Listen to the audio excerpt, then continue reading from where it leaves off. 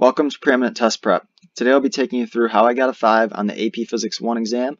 Make sure to subscribe for more videos in our How to Get a 5 series, and let's go ahead and get started. Alright, so my experience. Your experience in AP Physics 1 will depend a lot on your course and your teacher. So my course, it was online, and there was a lot of homework and labs that were assigned.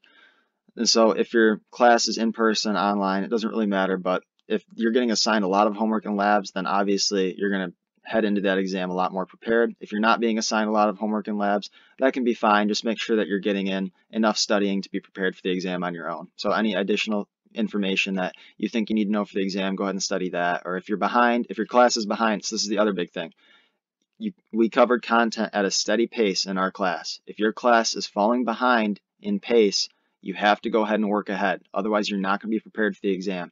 Because some units are harder than others, and if you're studying those easy units and you get behind in those, and then you have to learn the harder units at a faster pace, you're going to be in big trouble when that exam comes. So you have to make sure you're covering content at a steady pace or even a little ahead in case you get to a unit where you get stuck on it. So that's very important. Additionally, some free response questions and rarely multiple choice questions were assigned in my course. If your course isn't assigning a lot of free response questions, you need to be doing those on your own, right? So that's what I had to do in those months before the exam, is I had to go look up free response questions on my own and study those in order to prepare for the exam. Because if your class isn't assigning those and you have to do those on the exam, it can be very, very difficult to grasp those. So make sure you're getting practice free response questions in on your own. Additionally, in our course, we rarely did multiple choice questions. We focused a lot on solving problems numerically, which isn't tested a ton on the exam. We didn't really focus on solving things conceptually like is commonly tested. So that was a big disadvantage for us in that course, and me and my classmates. So I would definitely recommend you want to know how to solve things numerically, but you also really want to know how to solve things conceptually. So if your class is focusing too much on the numeric side of solving problems, go ahead and study how to solve things conceptually on your own. And likewise, if your class is studying things too conceptually, go ahead and study a little bit numerically as well. All right, my textbook. It was used heavily. And in addition to my textbook, I watched Dan Fullerton's review videos. I would highly recommend Dan Fullerton's review videos. You can look up Dan Fullerton AP Physics 1 review videos on YouTube. He's got a bunch of them, so any topic you need help with, go ahead and look that up. I'd highly recommend them. They're very useful.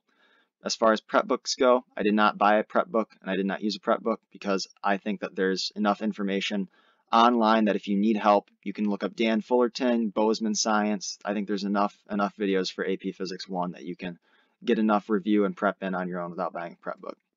All right, so my study tips. Number one study tip is practice test, and practice test again. If you go through, there's about, I think, 3 or 4 years of AP Physics 1 practice tests at this point. Make sure that I would recommend taking all of them because there's only 3 or 4 of them, but you want to make sure you're taking these practice tests so that you're familiar with the free response questions and how they're scored.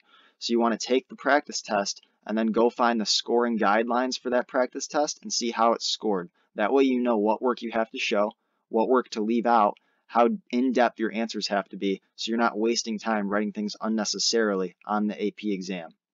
Tip number 2, you want to understand physics principles conceptually. That's something my class really struggled with because we focused too much on solving things numerically. You have to be able to understand the concepts of AP Physics 1. If you don't, then that's going to get you in big trouble on the exam. Number 3, you also want to know how to solve things numerically. It's a good balance. You want to be able to balance the two. So you need to practice solving for variables and kinematics and things like that. Next, you want to be able to use your equation sheet. Okay, don't waste time, and that's my next one, number 5. Don't waste time memorizing equations. Rely on that equation sheet. You want to know how to use it. So practice going back and forth in problems to your equation sheet, and don't waste time trying to memorize equations like kinematic formulas or anything, because you're going to have them on the exam, so you'll be okay. Make sure you understand and review algebra because you need to know algebra in order to solve for variables. Next, make sure you're taking practice multiple choice exams. Practice multiple choice exams are helpful in AP Physics 1 because a lot of those can test things conceptually and numerically, and if you're not able to answer multiple choice questions, then you're going to have to really ace that free response question. You don't want to have to rely too heavily on one part of the exam, so you want to keep that balance. Finally, make sure you're watching review videos. So Dan Fullerton, like I said, Bozeman Science, any other review video you can find, any other review site you can find, make sure that you're using your resources. All right, and finally, make sure you subscribe to Preeminent Test Prep for more on our How to Get a 5 video series. And thank you for watching, and have a great day.